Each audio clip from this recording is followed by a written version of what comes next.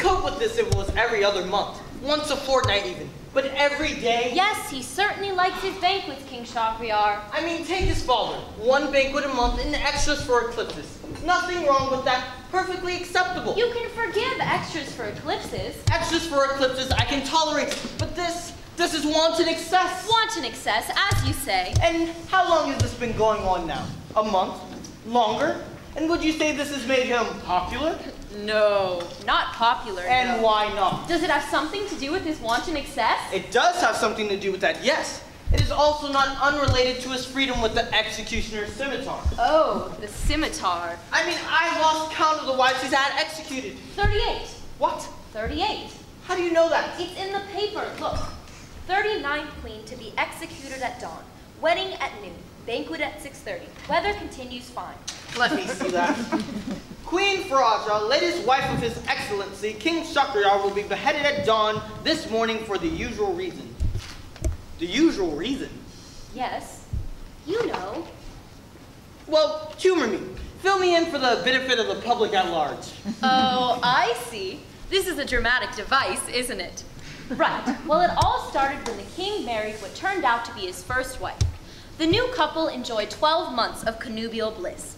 Then one day, he comes home to find his lovely wife in the embraces of another man. He had his wife and her lover executed on the spot, and that really should have been the end of it. But it wasn't even the beginning of the end, was it? No, nor the end of the beginning. More the beginning of the end of Do you want me to go on? Now, possessed with the insane belief that every woman must be a deceiver. The serpent beneath the flower. Very good. And that he could never, ever find another wife he could trust. He hit upon the crazy notion to marry a different virgin each morning before she could deceive him with another man. Get it? Got it. Good. Here we go.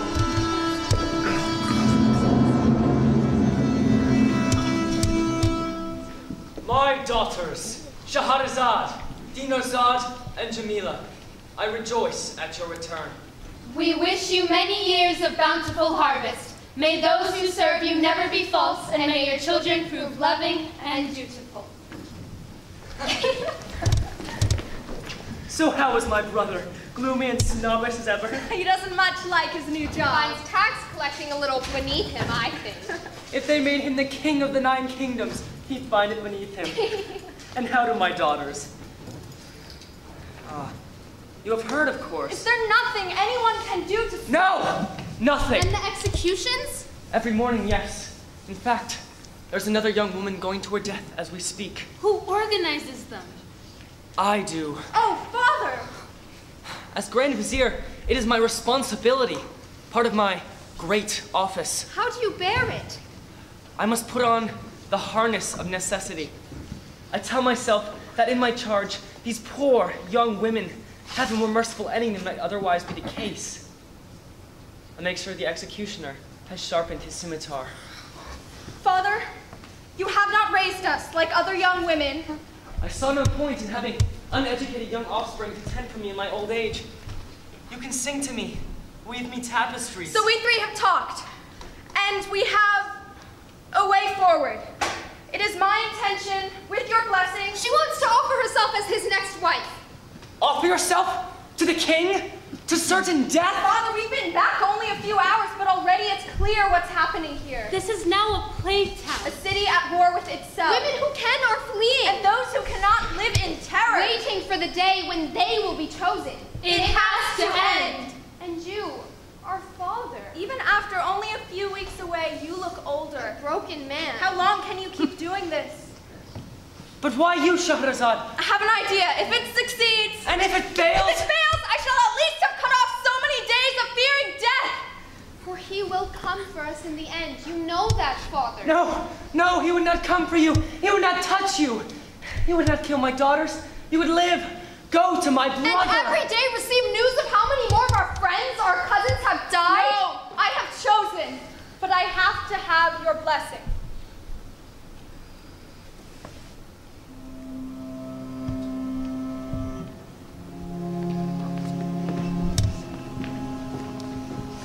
Man, she's got some guts, that one. What's she gonna do? Kill him, I bet. Plunge a concealed weapon into his unprepared and defenseless torso. Ha! Ha! Ha! have you been reading those thrillers again? They're only stories, Maru. What are they? Only stories, Abe. Here we go again. Why do you offer yourself like this, Shahrazad? You must know the esteem in which I hold your father, and you, whom I have known since we were children. I would never have chosen you. It is my destiny, Great One. A strange destiny to offer yourself to me in the certain knowledge that you will die. Do you know what it is like to perish by the executioner's scimitar, Shahrazad?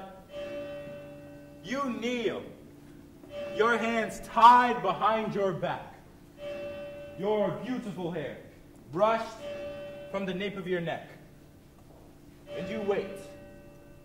Your one hope is that the executioner's scimitar will be sharp. Death from many cuts is so undignified. You cannot make me any more terrified than I already am. You are determined, then? I am. I ask one favor, that my sisters Dinarzad and Jamila be allowed to join me an hour before dawn. I should like to take a proper farewell. It is unusual, but I would not wish to deny the daughter of the Grand Vizier. Thank you, Great One. Then I shall order a wedding banquet. Oh.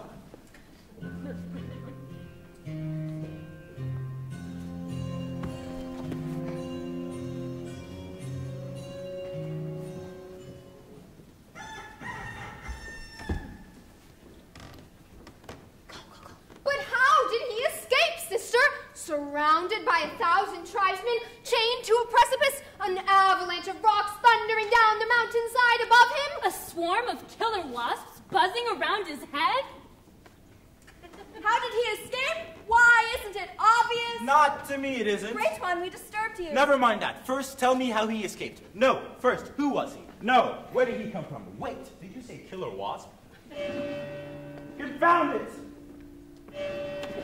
All right, silence that dreadful bell. I spare your life until tomorrow, but only on condition that you tell me the story. Which story, Great One? The one about the tribesmen and the avalanche. No, the precipice and the killer wasp. I don't know. If your excellency will sit, I will begin a tale of gold, cunning, and avarice. It is called The Tale of Ali Baba and the 40 Thieves.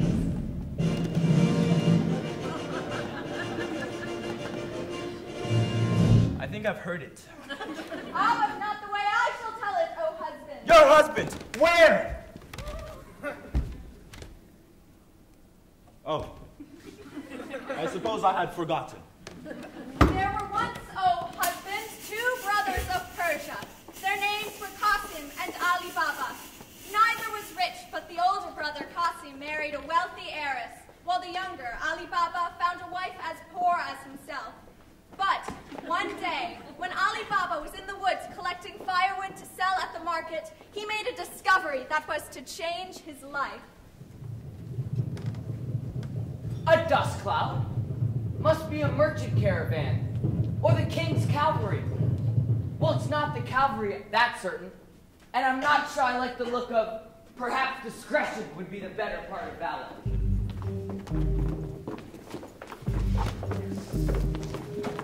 To attention, my 40 thieves! My splendid men, to the cave! To the cave!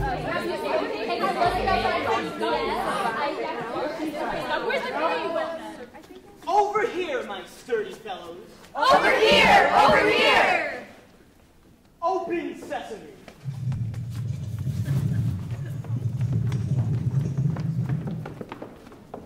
Shut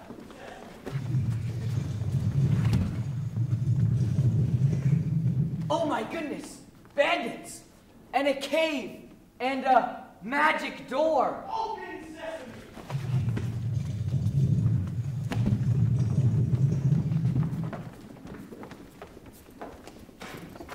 Shut, sesame. Our earnings will be safe until our return, my bold companions in arms. Do we get this sherbet now? As much as you can drink, my light-fingered little chappies, for you are the 40 thieves. Boom, boom, yes, sir!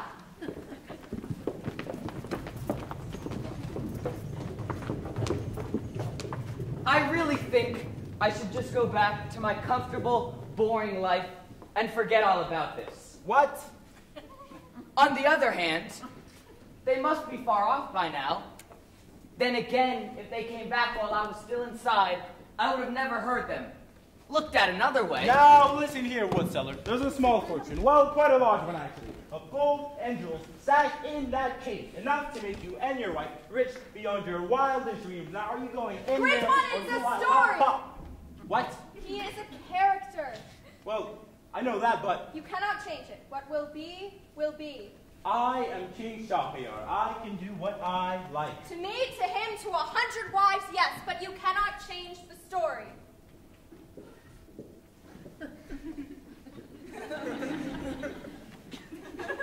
On the other hand, open sesame.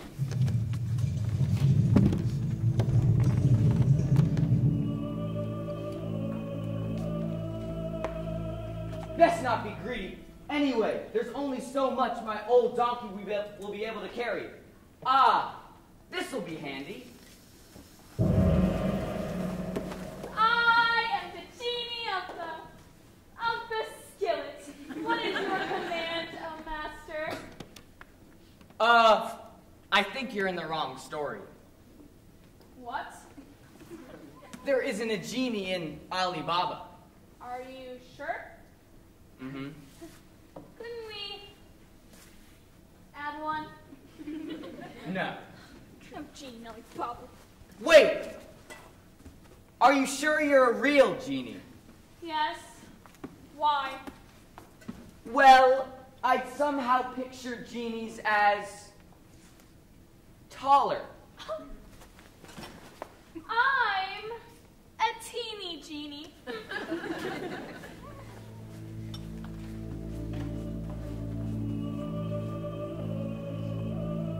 Shut, Sesame!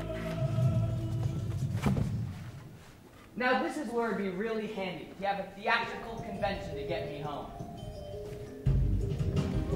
And what time do you call this? Don't good evening while you in that tone of voice. I know you are Alibaba. What is it this time? You stopped for just one drink with Busam the poet? No. You were chatting about the oldest with Harim the eunuch? No, I bet it was a new barmaid. Oh my God! He's killed somebody! I knew he was able to it. My mother warned me, you know, you're not bully about it and a complete waste of time. Hush, wife, and I'll tell you how I came by it. So Ali Baba told his wife about the cloud of dust, The robber captain. The magic doors and the 40 thieves. Did you hear something? Probably just the neighbors. Now I want to deposit this gold into different banks all over the city. So first we have to see how much it weighs. My sister-in-law. What about her? She just bought new skills for that gorgeous custom kitchens of hers. She won't be able to boast about their 2 chariots and indoor sanitation anymore. You do not breathe a word about Mr. Hoare or my brother, do you understand? All right, I'm not stupid. Kasi might keep it to himself, but Fitna would blab it all over the city, and we find ourselves murdered in our beds. I'll just say we need them to weigh some flour. Good, she'll fall for that. We need them to weigh some flour. Don't you even own scales? Oh, you poor thing. I'll just give them a wipe around. They're straight from the market. Latest design from Malik the metalsmith. Probably still a bit dusty. But Fitna had other ideas. There was something in Dunya's nervous manner that made her suspicious. Why did she really need those scales? So she took some lard and smeared it round the bottom of the pan. That way, when she got the scales back, she'd be able to see what had stuck to them. Here you are, Dunya. Good luck with the flour. Mwah, mwah. Here, there is a speck, I think. Good, now let's get weighing. But what do you mean, behaving oddly? Coming here to borrow my scales? She'd rather be beaten over the head with a wet helmet. No, she's up to something. Probably that feckless brother of mine. Don't you worry, Fitna. I'll soon worm it out of her. You won't need to, husband. I had a cunning plan. Dunya, and how's my dear brother? Very well, thank you, Kasim. Much obliged for the loan of the scales, Fitna. Can't stay, must go. And how's the wood selling trade? Plenty of wood to sell? Booming! You wouldn't believe how well we are doing. A quite unprecedented upturn in the combustible market. Who would have thought? Oh, well, that's not keep you, Dunya. Now, let's see what they've been up to. Gold? It was an easy matter for the greedy pair to believe the truth out of Dunya and Ali Baba, but they swore upon everything they held most sacred, never to reveal the location of the cave, nor, of course, to visit it themselves. I have, of course, to visit it myself. Won't it be dangerous, husband? Naturally. But what will that fool of a brother do with such a fortune?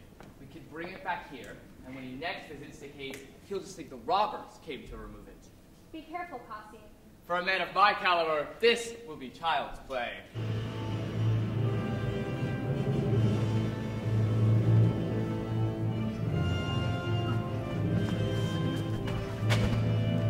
Open sesame! Shut sesame! Oh, perfect. That fool of a brother. Now, one at a time. Best not be greedy. Well, they wouldn't miss, too. Now just say the magic words.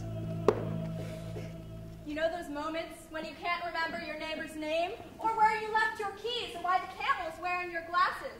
Well, try as you might, Cassim simply could not bring to mind the magic words to open those doors. And he tried everything. Open linseed, open tarragon, open organic garam masala. Try open sesame. Sesame, of course, silly of me to forget. Open. An intruder! Deal with him, my scruffy assassin. No.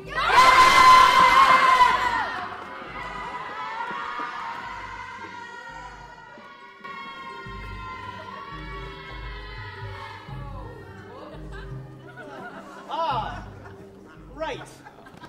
A little excessive, my merry if over-enthusiastic men. What do we do with the fish? Bury them! Yes, bury them! Feed them to the vultures! Yes, feed them to the vultures! Sell them to the seer, the taxidermist! Yes, sell them to the seer, the taxidermist! Or Haram, the pie lady. No. Rather than dispose of them, we will fix them to the walls inside the cave as a warning to anyone else who dares violate our secret lair. Yes!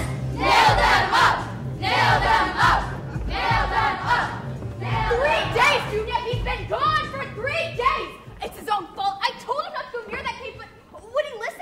He's probably had a small accident, but not. It's pretty nice. No, something terrible has happened, sister-in-law. I can feel it in my bones. I'll leave him up with back soon, and I am sure he'll be bringing Cassim with him. And all will be well, mistress. You can trust master's brother. Remember the time we're all stuck out in the camel down in Basra? Remember those days? He's dead, isn't he? I'm sorry, Fitness. The robbers must have surprised him. He had a mercifully quick end. I must see him! No, sister. Let Morjana clean his body and lay him out as fitting. Morjana, I've always known you as a loyal and faithful servant. Now, what I'm about to tell you must remain an inviolable secret between us. You can trust me, master. Kassim's body. Yes? It's Resting in peace? more pieces, really. The bits are in the bags, slung over the donkeys. For reasons I'll explain later, it is of the utmost importance that my brother have a perfectly ordinary funeral.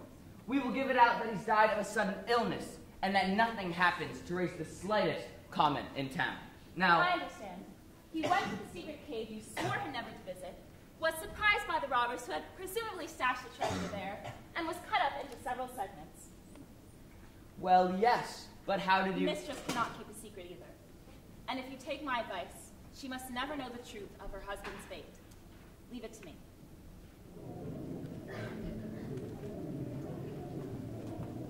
Good morning, Morjana. Good morning. Good morning, Morjana. Good morning, Cynthia, the apothecary. And how does my friend, the esteemed Cassim? Not so well as he might be, Munthir.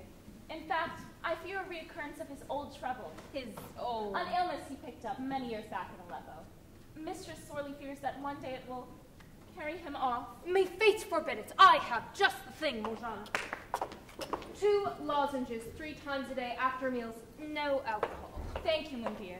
I cannot tell you how reassured we all feel. Oh, and one thing. It might affect Kassim's business if news of his affliction were to get about. Of course. The confidentiality of the surgery, Morjana. You can trust me. Oh, I do. Wife, you'll never guess who's caught this illness. Caught in Aleppo, apparently. But this was Mordjana's plan. Every morning over the next few days, she would visit Mundir the apothecary, and each time poor Qasim's illness would have worsened. And each time Mundir would give her some even stronger And more expensive. lozenges with the solemn promise that his patient's deterioration Will remain a matter of the strictest confidence. May I but stricken dead if he's dying, can't possibly last the day. Qasim's funeral took place the following morning, and there was great lamentation for the good man's passing. Do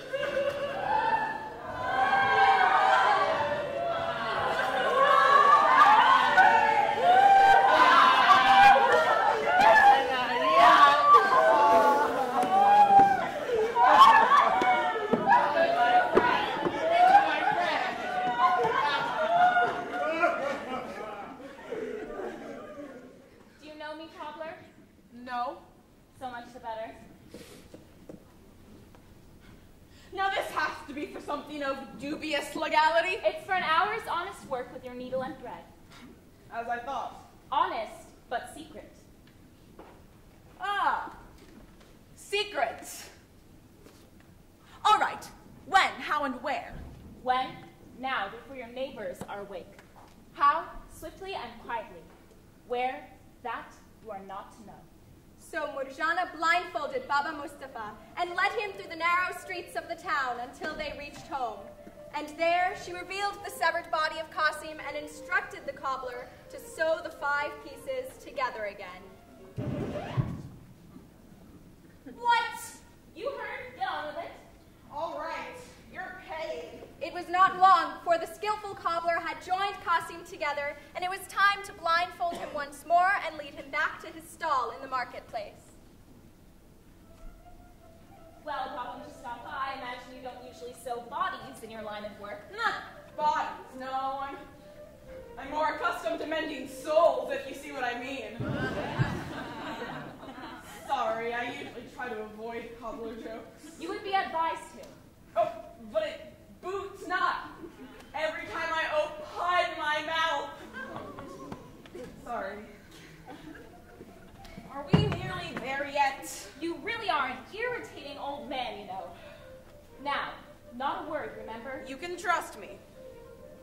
In this manner, Qasim's melancholy death was concealed and hushed up between Ali Baba, his wife Dunya's widow Fitna, And the clever servant Mordjana. with so much contrivance that nobody in the city had the least suspicion of its true cause.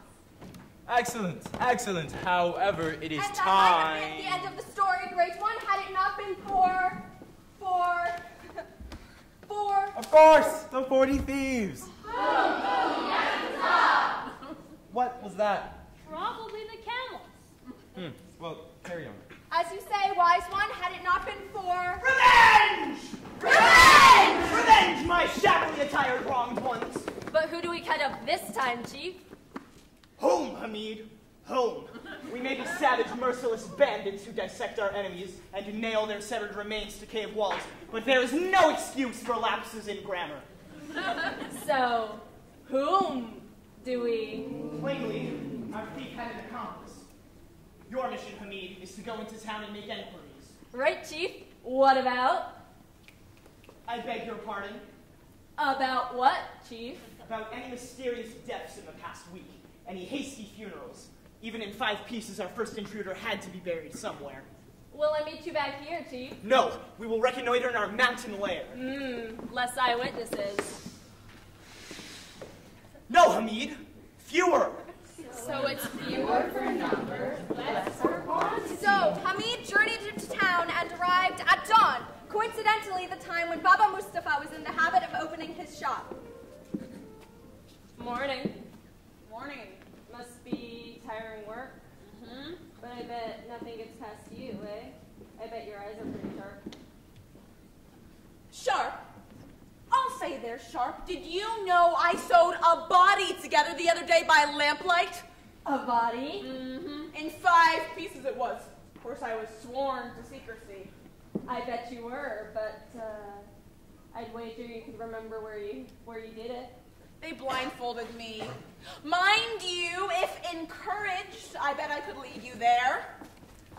Right, now blindfold me like the last time and I'll take you to the door. Brilliant.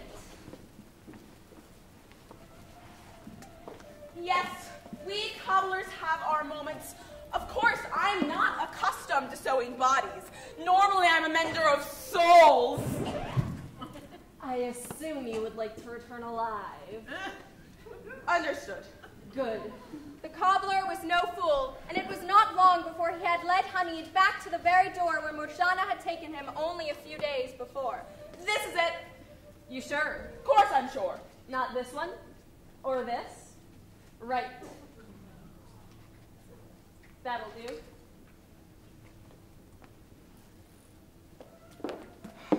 Are we nearly there yet?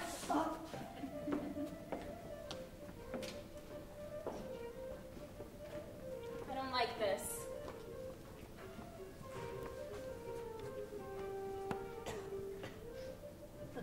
By nightfall, all was quiet in the street where stood the dead Qasim's house, in which now lived Qasim's widow Fitna, Ali Baba, His wife Dunya, And his son, Karim. Wait a minute, you didn't mention a son before. He hasn't been important before. and his son Karim, not forgetting Murjana, the ever-resourceful servant, for only she knew in what danger they all now stood. just along here, Chief. The door is marked with a Cross, Hamid. Angry with Hamid for bungling the operation, Abu Zar sent a second henchman the following day to question Baba Mustafa and place a cross on the right door. And as before, Murjana foiled their plans by chalking crosses on all the doors in the street. This went on for 38 days. Until Abu Zar, tired of his underlings' incompetence, took on the mission himself. Of course, I'm not accustomed to sewing bodies. Normally I'm a mender of souls. This time, Abu Zar did not trust chalk marks, but stood in front of the door for almost an hour, noting every scratch and dent. Every dirt mark, Every unsightly malformation. Do you mind? until he was certain that he would remember it again.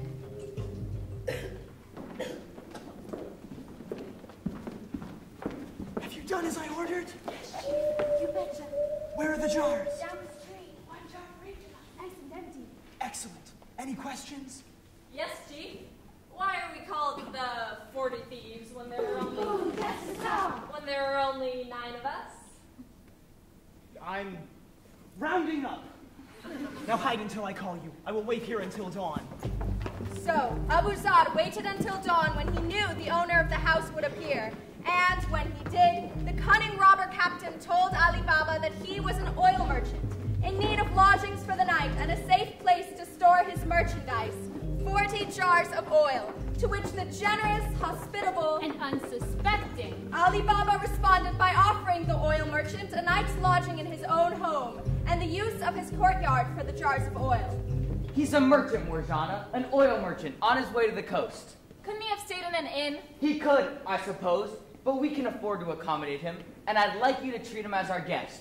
Light all the lamps. We'll have dancing. I'll slay a goat. Lovely.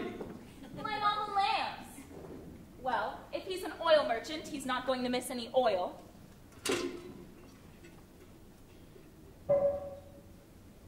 Is it time? Is it time? No, not yet.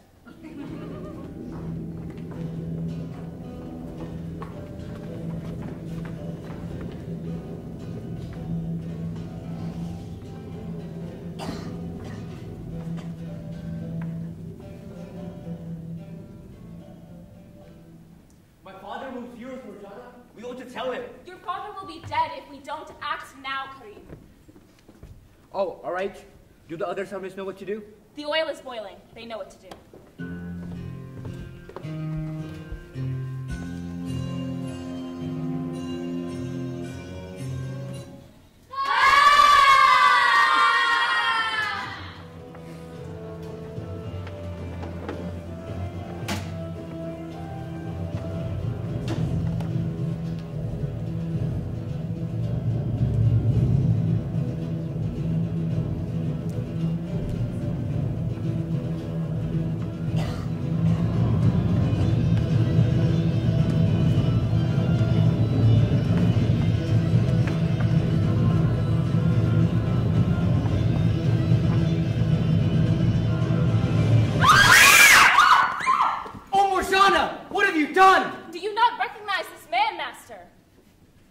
recognize him. He's a merchant. He seeks refuge in my home. I'm his host. Did you not tell me of the robber captain? The one who opened and closed the cave doors with the magic words? I warrant if you look at this man closely, you will find the same man, master. The robber captain, you mean? Yes, master. They are all dead now, but he was the leader of... The 40 Thieves!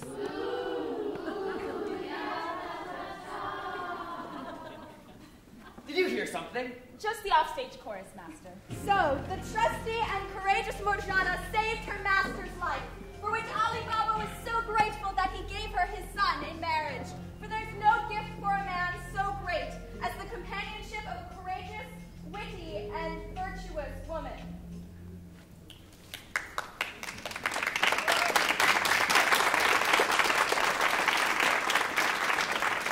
But it is time to eat, husband. Listening to stories can give one an appetite. Indeed, especially when they are told so vividly that I seem to see the room peopled with characters. In fact, I swear that I could still smell the boiling oil and hear the death cries of the 40 thieves. Well, let us to dinner and then bed, though I suspect you will have another story for me when dawn arrives, won't you? As your excellency wishes. It had better be good.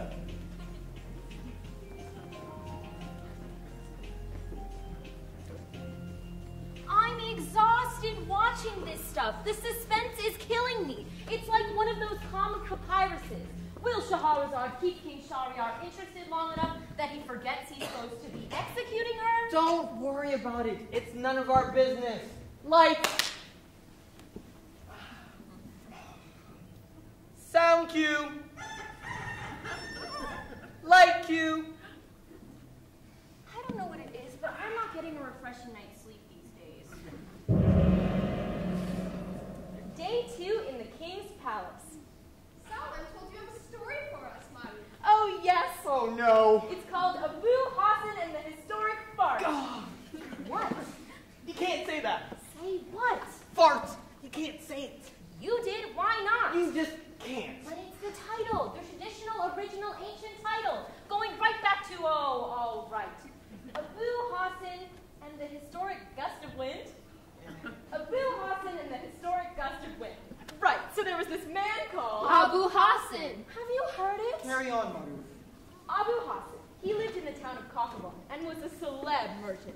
Totally rolling in. With all the bling and living large. A celeb merchant totally rolling in its bling, posse. This is not the language of storytelling, Ruth. You gotta dress it up a bit. Make it sound like the diction of our distant forebears. He was a merchant of fabled wealth and spotless reputation. He was a merchant of fabled wealth and spotless reputation. That's better. But oh, ye cruel fates, for lo, in the midst of his wedding ring, His nuptial. in the midst of his nuptials, at the zenith of his happiness, the pinnacle of his joy, the very summer solstice of... That's enough. But what should happen but... Mortified with shame, he fled from the king and decided that the only honorable course of action was to put as much distance as possible between himself and his native city. Accordingly, he exiled himself immediately, and after traveling through many distant lands, he finally boarded a ship for India and made his way to Calicut on the Malabar coast. Do you like exotic names? Get on with it. Add a touch of romance and mystery, don't you think? Maru. To Calicut on the Malabar coast, where enjoying the goodwill of the king, he was quickly promoted to chief of the royal bodyguard. There he remained for 7 years. But at length, seized with a powerful longing to see his native land once more, he absconded from the palace, found ship, and set sail for Makalla and Haujamata, where disguising himself as a camel driver, he returned once more to his native continent. The journey back to Kaukabon was arduous, for he was beset by tigers and other fierce creatures. But finally... Wait! You just can't skip over the other fierce creatures bit. That's the best part of the story. They want to see it. You don't, do you? Yeah! All right then. First, remember the 40 thieves? Oh no! Well, in stories, nobody really dies. The 40 thieves! Pirates! Pirates! Pirates. We are the 40 pirates! Ooh, that's the top! Arr! You're the 40 thieves, aren't you? No,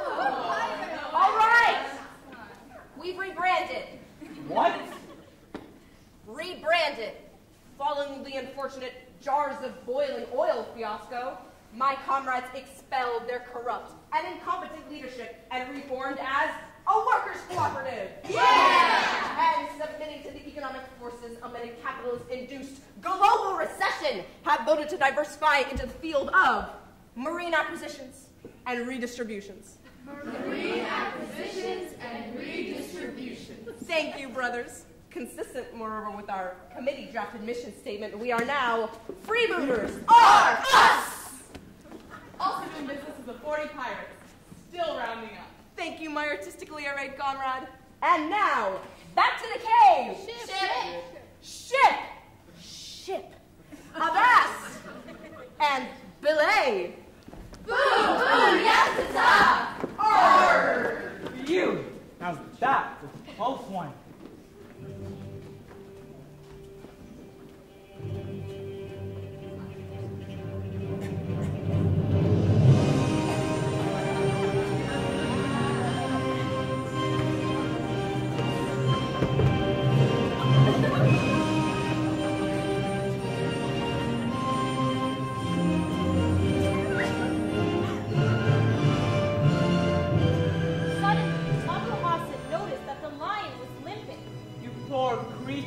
Let me see your paw. And he pulled out a huge and painful thorn. The lion was so grateful.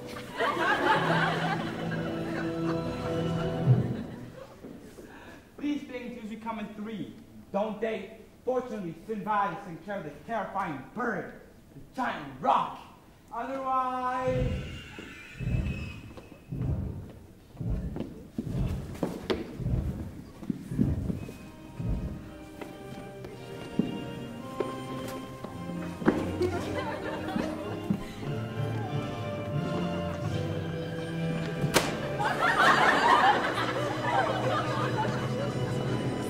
Can I go home now? Can he? Yeah! Well, all right then. Finally, Abu Hassan reached his hometown. 8 long years had passed, but he remained gripped with terror, lest people might still remember the mortifying incident of the gust of wind. So he spent a whole 12 months still in disguise, listening to rumors, eavesdropping on conversations, until he was finally reassured that everybody had indeed forgotten his shame. So he threw off his camel driver's disguise, dressed himself in his most imposing clothes, and made way to his house, hopeful of the warmest of welcomes from his bride, but still full of trepidation. Meanwhile, his neighbors had got wind of his return. Got wind? See what I did there? He got his wig! Right, pavement, balls! Here, let me try that. I am the genie of the refreshing jug of iced tea. Oh, never mind. Right, nobody mentions it. Mentions what? The incident at the wedding. Oh, Exactly. It didn't happen. It was a perfectly ordinary wedding. Nothing strange. Okay. He's been away on a long business trip, and we're all excited to see him back. Got it? Got it. He's coming. Just to be sure, we're not allowed to mention... Abu Hassan! Welcome home, husband. It has been a long time. Abu Hassan, how are you? It's been so long. How about your travels? You look well and prosperous. Your good wife is overjoyed to see you. Thank goodness. We thought it was all forgotten. Watch the fateful gust of wind. Give a look at Abu Hassan, Fatima. Welcome home, Abu Hassan. Thank you, my dear. How old are you? 8. Ah, I see. That's why we never met. I've been gone for 8 years. Oh, I know. You know? Oh, yes. I was born on a historic day. Really? Oh, yes. No one ever forgets my birthday. It's called the Day Abu Hassan's Party. No! Did I say something? And you expect Shahrazad to tell that to the king? Why not, Zayd? It might help him learn that some things are best forgotten. Well, will he ever forget, do you think? I don't know. It seems to be changing. Tomorrow's tale, I hope, will be the turning point. If he can only learn... About women. About people, Zayd. And about stories. He has to learn about stories. But yours isn't finished yet, I think, Madu. It isn't? Oh, no. We can't leave them there frozen in time. How would you like it to end? I have a choice. We always have a choice. Yes, right.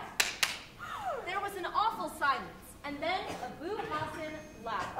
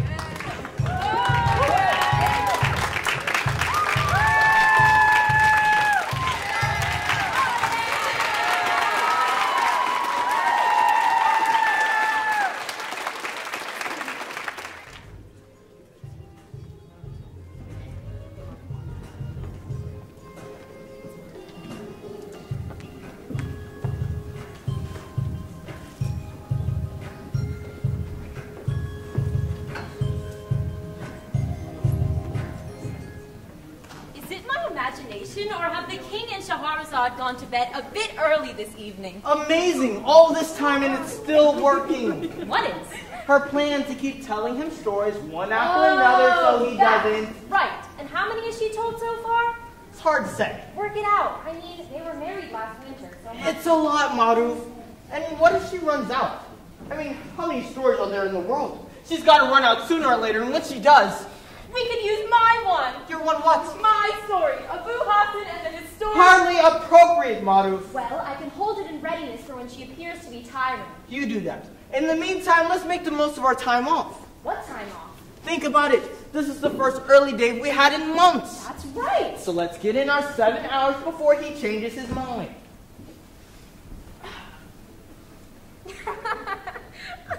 What now? I was just thinking about my story. You know the one about... Good night, Maruf. Good night, Zaid.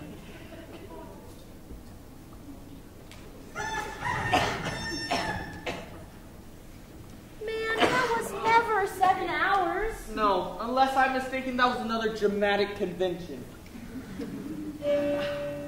Is that breakfast? But, Excellency, surely you want to hear what became of the king's jester? I have lost my appetite for jesters. But this was the funniest man in the kingdom. Funniest. By a desert mile, Excellency. You will just bust yourself. It had better be good. The tale of the king's jester. There was once a king. Yes. Got to the chase.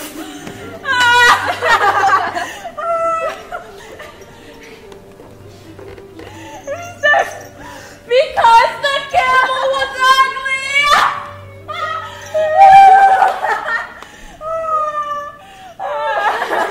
So he turns to his wife, and he says, Because the camel was ugly!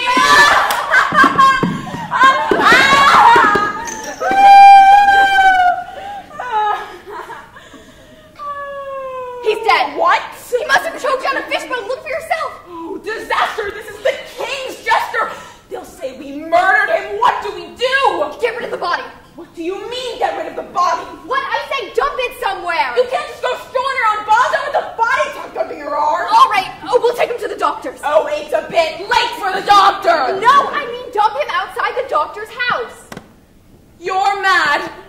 All right, quick, while it's still dark.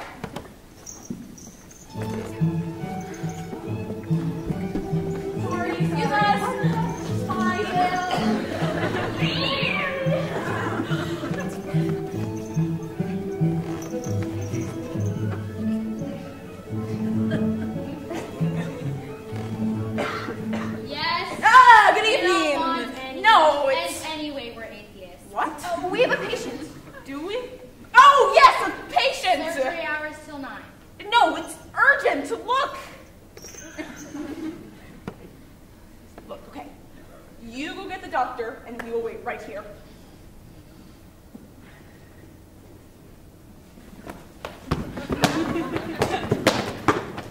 But you did tell them surgery hours were from 9. Holy cabooses. He's dead. I'm not surprised. He didn't look well. No! I killed him when I opened the door. He must have fallen and cracked his skull on the stone floor. What do I do? What's rotten luck? Just as I was stabbed with myself, this has to happen. And I bet he didn't have health insurance either. Get rid of him. What? That's what I do. I get rid of him. Get rid of him? I am a doctor. Think of my reputation. Think of the Hippocratic. Oh, all right, Fred. I have a cunning plan, my lord. You know your neighbor, the English merchant? We could carry the body onto the roof. And then what? Catapult him into the next door garden? No, we might miss. We could lower him down the chimney. So that's what they did. Please, careful, careful. Oh, no. There he is. Oh, it was hard work getting the jester up the stairs. For though he was fairly slim, rigor was the beginning set in. So he wasn't quite so bad. But finally they reached the roof, and with the final mighty effort lifted the jester over the edge of the chimney pot and dropped him down the merchant's chimney.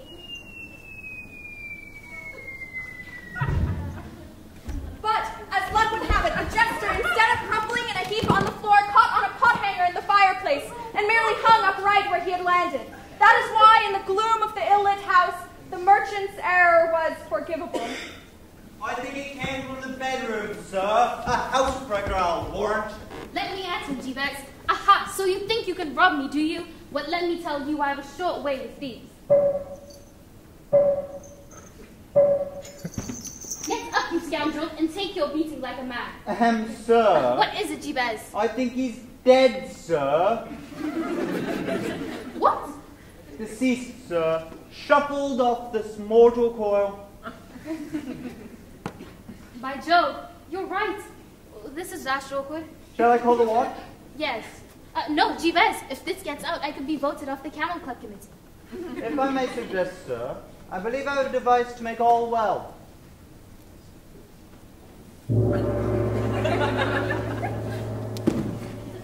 I am the genie of the incriminating blunt instrument. Tail again. Of course it is. You were saying? Dawn is soon approaching, sir. I suggest we simply deposit the body in the marketplace. When the market traders arrive to open the stalls, they'll find the body and assume he has been set upon by night thieves and killed for his purse. Oh, thank you, G-Bags. You have saved the day yet again.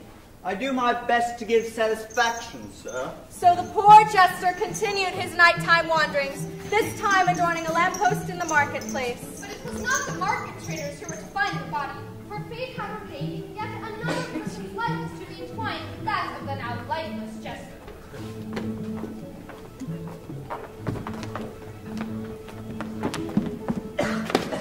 I got it! Pickpocket! Thief! Summon the watchman! Ah, here's one. I've got you, you scoundrel. You think you could take my wall without me noticing? Nah, not today. I've got you. Sir. Let go. Oh dear. Can you explain why you are choking this man, sir? What man? This dead man, sir. Dead? I must ask you to accompany us to the king, sir. You are under arrest. Under arrest? Wrong to find our sober man was quickly found guilty and sentenced to be beheaded the following day. A beheading was always regarded as a chief source of entertainment and attracted a huge crowd, and they were not to be disappointed, for events took a most unusual turn. This execution is brought to you courtesy of Faisal's Falafels, the falafel you can trust. Sorry, who are you? We are admin. The 40 Advertisers Incorporated. No job too small. Not now! For flavorful falafels, Faisal's never fails. Oh, wait, haven't I seen No, you? who even are you? They're in the neighborhood. Never seen us before. All right. Hear ye, in the name of our most esteemed and reverend King Al-Malik Al-Dahir Rukan Al-Din Al-Bundak Dari, the third, if any of you here present know of any just cause or impediment why the head of Dar bin Hassan, citizen of Basra, should not be struck from his shoulders for the murder of the king's jester Bulbul, speak now or forever hold your peace. Executioner, in the name of the king, do your duty. Stop! I can't let you execute an innocent man.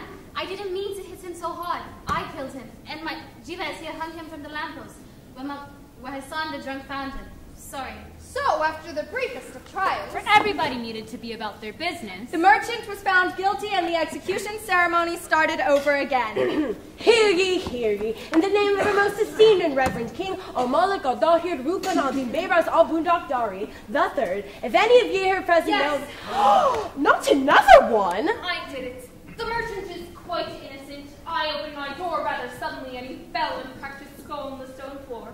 So I and my housekeeper dropped him down the merchant's chimney. Right. Let's try this again. Hear ye, in the name of our most esteemed and reverend King Al-Malik Al-Dahir... Wait! I don't believe this! We are to blame! He choked on a fishbone in our house! And we propped him up outside the doctor. Look, I've got things to do. Anybody else who killed him, line up over there and write your names down. In that case, hear ye, in the name of... Young Beatles! in the name of Moses. Oh no, that's my line. Just get on with it. Message from the king. He wants everyone involved in the death of the justice in court tomorrow morning, 7 sharp.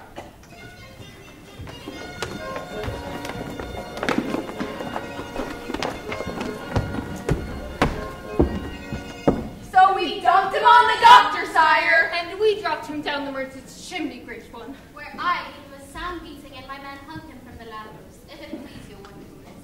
And I, still haven't got the remotest idea what happened. He wasn't dead at all. I have had the most ridiculous dream.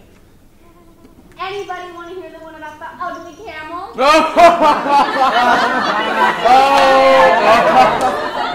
Ah, wonderful, wonderful. Has anyone ever heard a better story than that? I, your highness, Who are you? Shahrazad, esteemed King Afridun, wife of King Shahryar. Ah, yes, I've heard of him. Wait a minute. I'm getting very confused here. You're telling me that you're a character in the story now? We are all characters in all stories, husband. You're losing me. All these stories, they're part of us, and they change each time one of us tells them.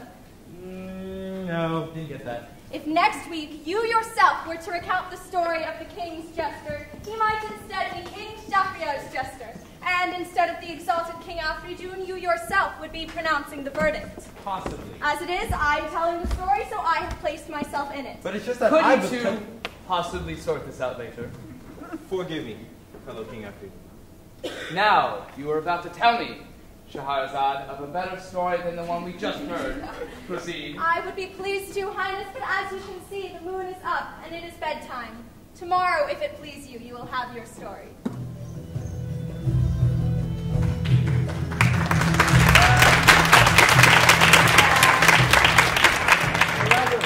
To bed, husband? To bed.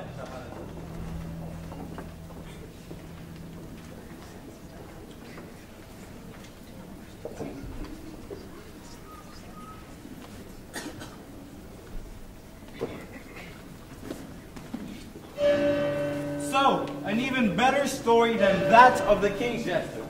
Not today. Thank you. Well, carry on. Do you dream, husband? Dream? Of course I dream. Everybody dreams. Well, what do you take dreams to be? What's this about, Shahrazad? I thought you were telling me a story. Well, all right. We are taught that dreams are sent to us. For what purpose? For many different purposes. Stop asking me questions and go on with your story. The dream.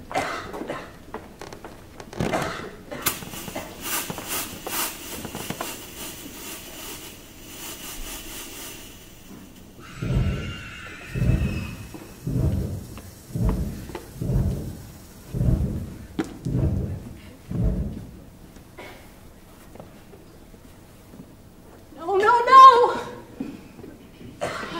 Only a dream.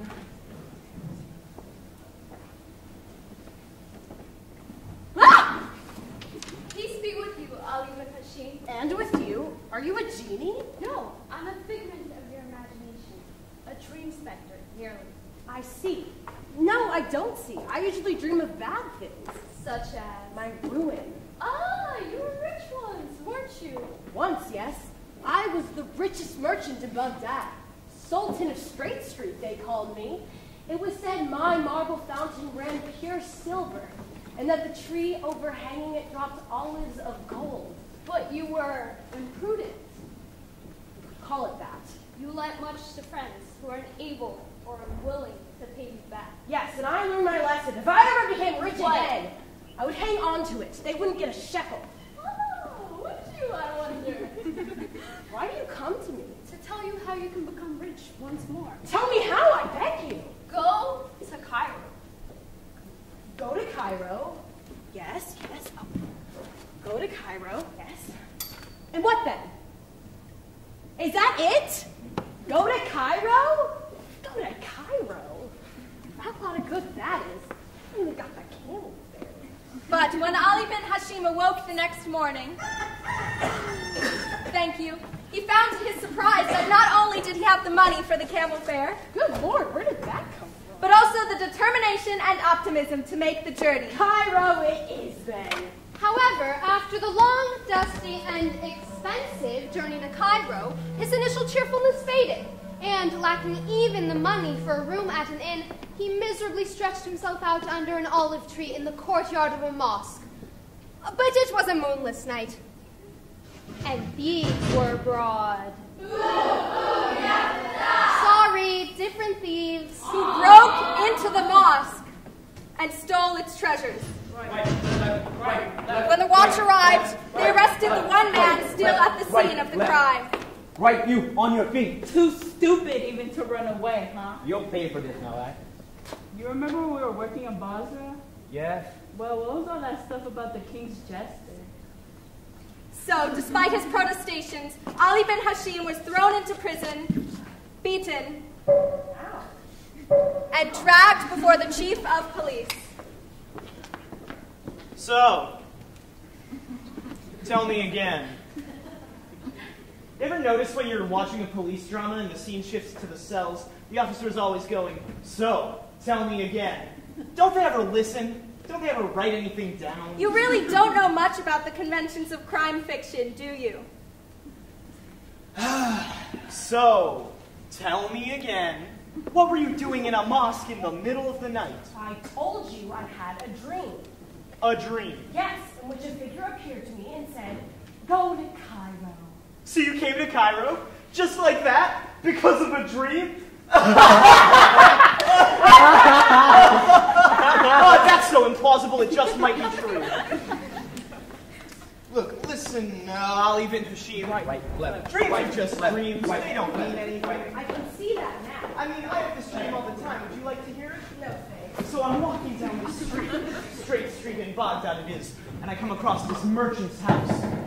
So I open the gate and go inside, and there's a marble fountain, beautiful, shaded under an olive tree.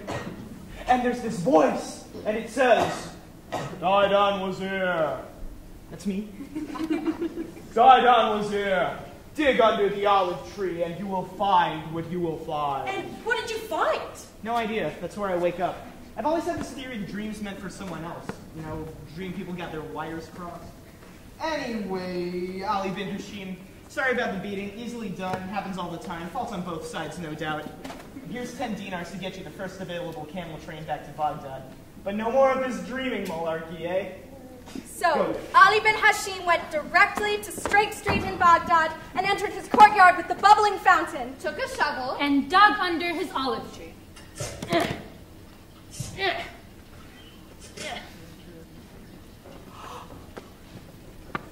I am rich again! Yes! Now it's mine! But remembering the vision and ashamed of his grasping, bitter words, his expression changed as Ali bin Hashim's avarice drained away and he was his old self once again. Here, mother. Please.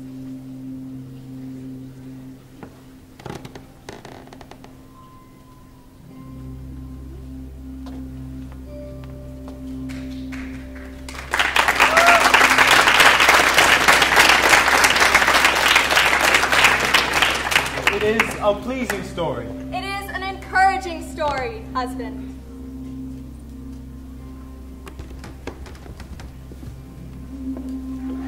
Aren't they sweet? Yes. But I can't help but wonder how she could fall for him after everything he's done. What he did was terrible, but he's changed. But even still, Shahrazad is bringing out the good in him. And isn't that what we want for our kingdom? For our sister? of course it is. When did you get so wise, little sister? It's all right. I have already told the executioner he can have the morning off. You say this next tale is special. It is to me. Why? Because it has another one of your messages? Messages, husband. Oh, don't think I can't see what you're doing with these tales. Ali Baba and his servant Murjana trust women. The king's jester. Don't let your actions be driven by fear. The dream, people can change. Abu Hassan and the historic gust of wind, some things are best forgotten. And you think I need to be taught all these things, do you? Well, you can speak. I'm not a tyrant. Well, of course I am. But you can speak your mind anyway. I think all of us have things to learn from stories, husband. The king as much as the beggar. How commendably democratic. So what's the message behind this next one? I can't be sure until I tell it, but I think it will show us that we should never know what life has in store. That's true enough. Where does it start? In China. China. Or anywhere, really. The place doesn't matter. You are the strangest storyteller. I do my best to keep you bewildered, husband. And I think there's a part for you in this story. All right, tell it. The tale of Aladdin and his wonderful lamp. In the capital of a vast kingdom that might have been China. But might equally have been somewhere completely different. There lived a poor widow and her disreputable son. Disreputable? He was lazy and irresponsible. He idled his days away, mixing with the worst of people. His mother despaired of him. You can get yourself a job. I'm not having you sponging off me for the rest of your life. You're harshing my mellow, man. I have a job. Wiping tavern tables does not constitute a job. At your age, your father had a business. A tailor. Yes, a tailor. Any problems with that? I want to, dude. You want to sit on your skinny butt doing Zippo. That's what you want. And you sign work and you run for the hills. If you can get up the energy to run, that is. Oh, and typical. Absolutely cast iron typical. All right, get out and stay out. And don't come back until you have some money in your pocket.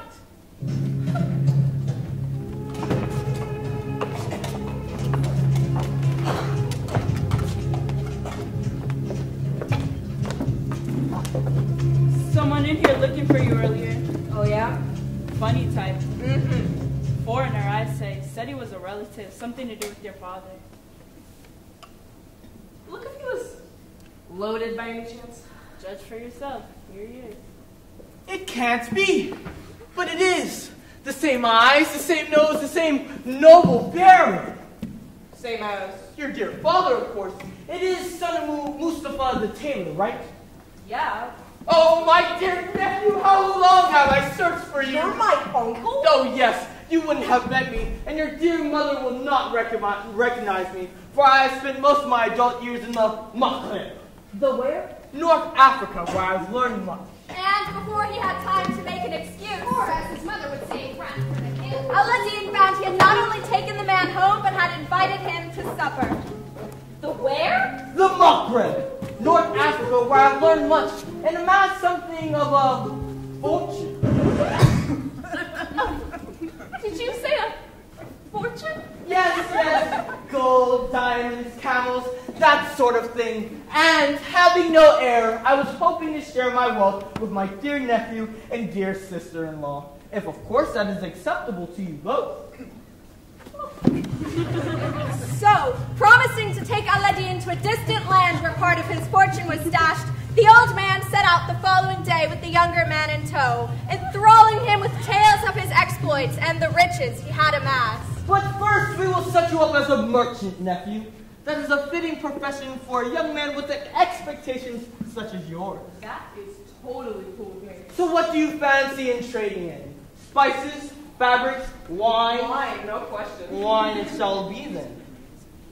We seem to have left the city, that right? Yes, that's right. So there are banks out here? Oh, bank, did I say bank? Oh, no. I require much greater secrecy than any bank can afford. So, where? You will see in time, nephew. Be patient. Be patient. And night was falling before they arrived at a deserted place in a narrow pass between two mountains. And if things have so far seemed a bit odd, it was here that they were to become odder still. That's it. Over here. Over here. Now, stand here and don't move.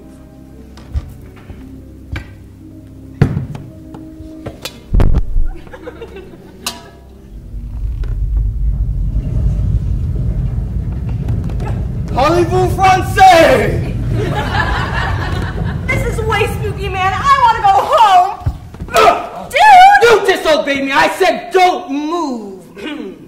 Now, just do as I say and you will soon be the richest man in all of the kingdom. Understand me? Good. See this stone slab? All you have to do is move it from one side to the other. Man, that looks heavy. You can do it, my boy. Go on.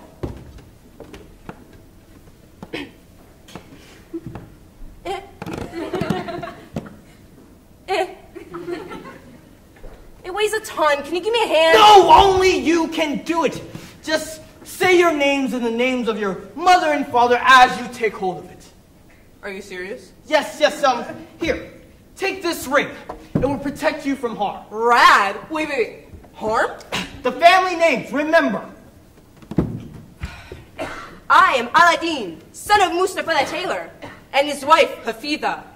I am Aladdin, son of... Yo! I said the names, and it's like... Yes. Now, here. Shine your lantern, and you will see some steps. Oh, yeah. Sweet. Climb down them, and when you're at the bottom, I will tell you what to look for. I'm not sure I want to do... Oh, okay. Yeah, that's fine. I'll just climb to the hole. Cowabunga! What do you see? Wonderful things, dude! Jewels and silver plates. Oh, trash! You can ignore all that. Just do as I say. Just do as I say. It has a powerful spell laid upon it. Touch it and you will die in an instant. He was lying, of course. Understand me? Now, there should be a doorway ahead of you. Do you see it? I think so. Good. Go through. I'm in here. Looks kind of empty. But it isn't. Look for an alcove near the bottom of the wall. What do you see? Just a pile of old rags. Ha! But under the rags? Oh man, it's just an old lamp. Oh, bring it to me now! It's all dusty and tarnished and stuff. No, don't rub it! Just put it in your sack and bring it back to me. Alright. So I don't see why you want a great old lamp anyway. Just hurry! But back in the main underground cavern, Aladdin refused to hurry, mesmerized as he was by the treasures on either side of him. Chests of jewels like glowing fruits, and plates as lustrous as the suns in the east. I am seriously stoned. And soon his sack was full of treasure and so heavy that he could barely lift it. So that as he arrived at the foot of the stairs and the sorcerer demanded, Now, hand me up the lamp. he was obliged to reply, Bit tricky, dude. It's at the bottom of the sack. What? What? Other stuff. You stupid child! Oh. Look, just hand me up the lamp. I can't. It's way heavy, bro. You're gonna have to come down here and give me a hand. I can't do that. Why not? Look, just empty out the trash and hand me up the lamp. Are you kidding me? And so it went on, the sorcerer demanding that Aladdin hand him the lamp. And Aladdin refusing not to until the old man helped him up with the treasure. half the night they argued, the sorcerer becoming more and more furious. Aladdin more and more determined. Until finally, exasperated by the boy's stubbornness, And deciding that the best plan was simply to replace the slab, forget about the lamp, and starve Aladdin to death. The sorcerer uttered another incantation. Sprechen Sie Deutsch! And immediately departed. That should have been the end of Aladdin, but the man who believed he had destroyed him had unwittingly given him the means to life. 2 days passed. Aladdin now faint from want of food. His mouth parched from lack of water. When, for the first time since childhood, fearing lest he should be slipping into the shadows of death, Aladdin decided to pray. And as he cleaned his hands, He inadvertently rubbed the ring which the sorcerer had given him. just as I was in the middle of a shower.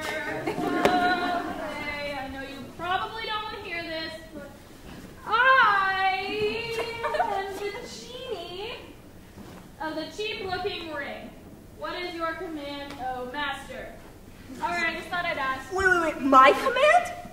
My command is that you get me out of this place. Oh, really? I'm in the right story? Totes! Well, in that case... And at once the earth parted and Aladdin found himself back at the very spot where the sorcerer had left him. His sack of treasure in his hand. And, finding the sorcerer gone, he set off back to the city. Later's genie, dude. Where his doting mother, Who had been worried night and day. Was delighted to see him. Treasure? What treasure? And where's your uncle? Ma, that dude is in no way my uncle. Listen up. So Aladdin told his mother about the sorcerer's incantation. The heavy slab. The cavern full of jewels and The plates. teeny genie of the ring. And, of course, the old, battered lamp the sorcerer had been so keen to get his hands on. Lamp? What lamp? What do you mean lamp? This lamp? That's just a piece of old tack. And look at the Oh, you might not want to do that. I am the servant of the lamp! What is your will? Mortals. Terrified of the two genies, Aladdin's mother agreed to keep the magic ring and the lamp in the house, so long as they were never to be used. And Aladdin and his mother quickly became rich, selling some of the silver plate. Thus, in the months that followed, they prospered. The mother happy because she could eat well and dress finely. Aladdin happy because he didn't have to get a job. And they thrived in this blessed condition until one day when Aladdin was leaving the tavern, where he was now a most welcome customer. He heard an excited murmur coming from the direction of the marketplace. Murmur, murmur. Where a crowd had gathered around the town crier. Murmur, murmur. Wait a minute. Wait a minute! Who are you? We're extras. Enter crowd murmuring in excitement. Diversifying in response to a volatile advertising market, we have joined the acting profession. The 40 extras, limited, specializing in adding local color, background murmuring, and milling about. That's us. All right, Jared.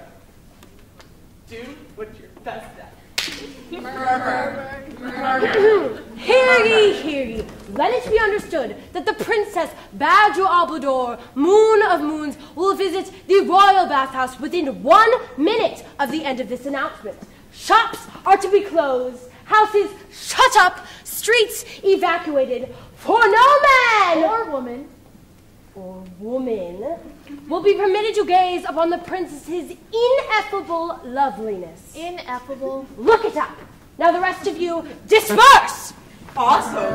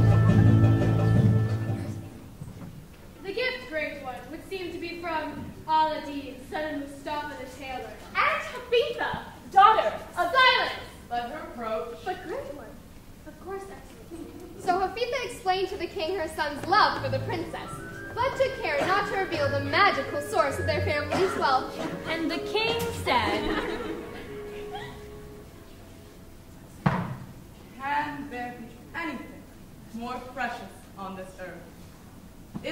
gift not worthy of my daughter, and should I not give her to whomever values her at such a price? Woman, go to your son. Tell him I accept his dowry. My daughter shall be his bride. The wedding will be this very night. Bet. A good ending, though. Yes, husband? It does not seem quite right that the princess, whom I should like to point out, has never even met this Aladdin But fellow. surely that is unimportant. The marriage contract is between the parents. Yes, though You have a further reservation? Well, this Aladdin fellow is hardly every young woman's ideal mate. She has no say, husband. No, of course not, but What if the story were not yet ended? I thought it was. No, there's just a little more. And perhaps you would be so good as to aid me in telling it? Well, if you're confident that, oh Given God. that you believe this Aladdin to be unworthy of the princess, then why not create a husband for her who is, if you think you can play the part, that is. I will try.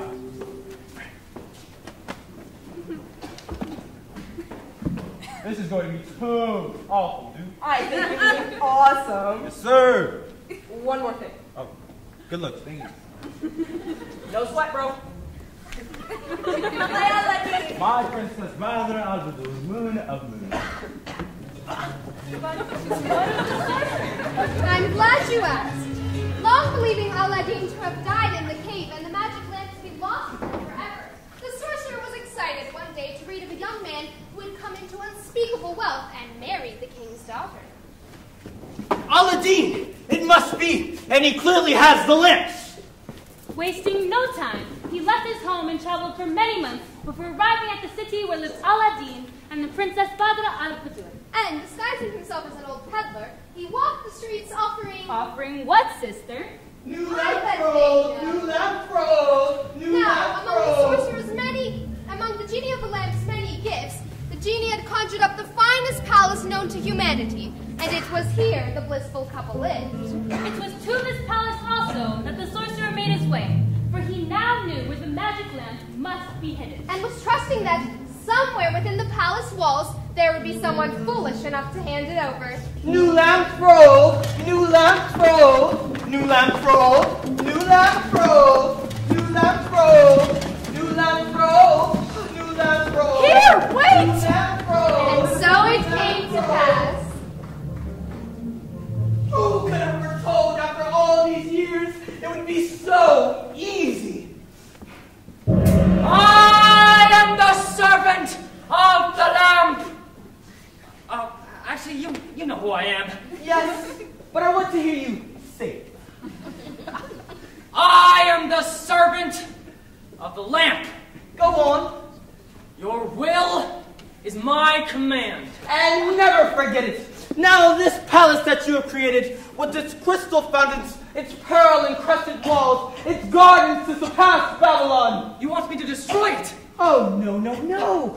I simply wish for you to move it. Move it. Move to where? The Montgomery. Where's North Africa, you moron! There's no way you own an atlas. Just take it there, and everybody in it.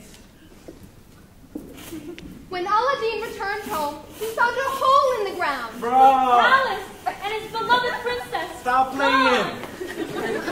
Baby girl!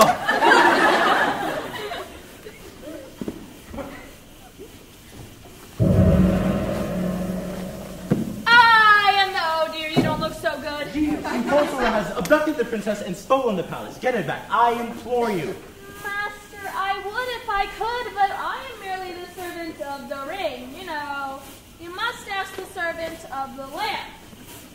The big one. What I could do is take you there. Where? Wherever the palace is now. I know who's responsible for it, and he'll have taken it to the Montgomery. Where's the... Never mind that. Just set me down under my dear wife's window, and we'll sort out the geography later. So the genie did as he promised. Pinpointing the Makhreb through whatever location finding systems genies had in those days. And placing Aladdin directly below the captured princess's window.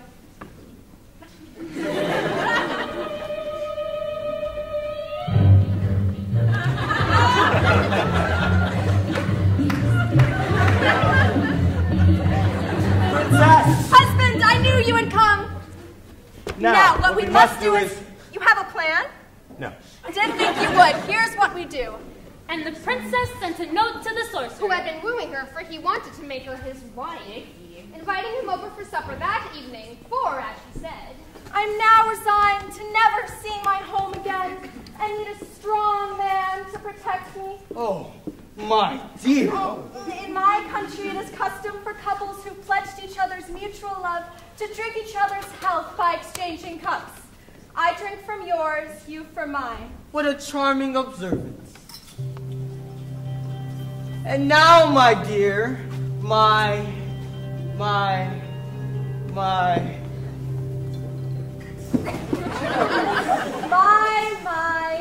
For the cup contained a powerful drug, obtained by the genie of the ring, and cunningly and riskily placed by the plucky princess in her own drink. The sorcerer was stripped of his magic and set to action in my head. The where? Google it. The genie of the lamp, And the teeny genie of the ring. all the king and the princess, ruled justly and wisely for many, many years. So, husband, on your patience evermore attending, new joy wait on you. Here my tales have ending. Ending? I have told you tales for 1,001 nights, husband. Yes, wonderful tales. To keep myself alive. I can tell no more stories under these conditions. Oh, Shahrazad, I thought I had learned so much from you, but I had failed to learn the simplest thing, how to let you know that I could never live without you. You have transformed me with your courage, your stories, and my faith in you.